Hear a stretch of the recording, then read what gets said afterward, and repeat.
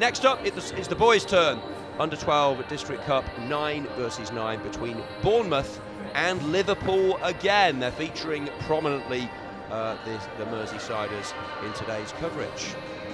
In the flurry of fixtures we've covered on the live stream. The home of this great traditional club, Stoke City.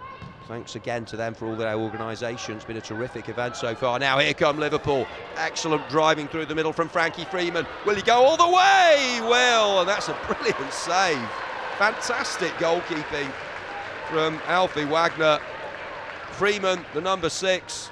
Well, he had the freedom of Stoke City FC. No one close to him. Bursting run through the middle. Just manoeuvred the ball nicely. Couldn't have hit it better.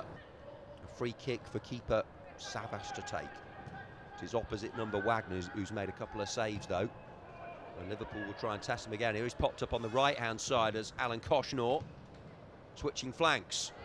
Good interception. Might be a chance here. Seam Hale. Will he get the shot away? Good feet. Left-footed attempt. Oh, what a goal. Magnificent from the Liverpool number 16. He was played in by Luca Rice. He still had an awful lot to do, and that is a truly golden moment. Recovered his footing into stoppage time.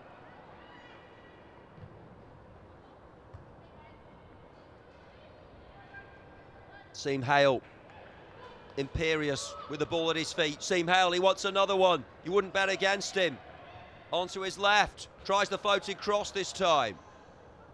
Kept in play. Hale once again takes a deflection and in. It's the Seam Hale show in the first half. In stoppage time, he's got another. Took a big touch off the defender.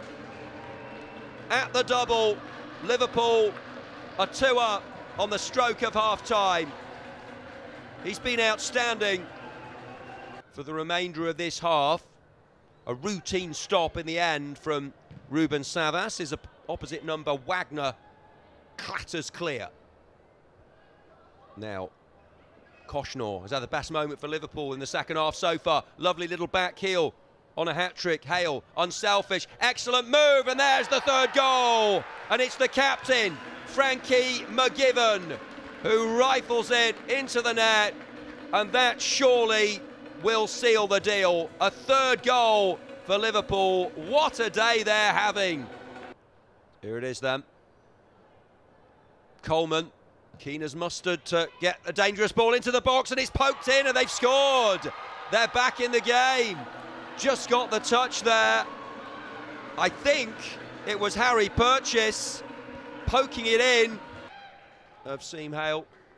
Wagner just about did enough to put him off. Hale intercepts. Could this be the moment for him? Unselfish, plays it for McGivern.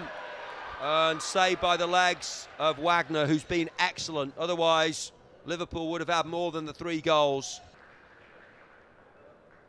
An inspiring one. A winning one. Unless something remarkable happens. Could be 4, and is driven home by Alan Koshnor. 4-1, game over, and it means so much to him.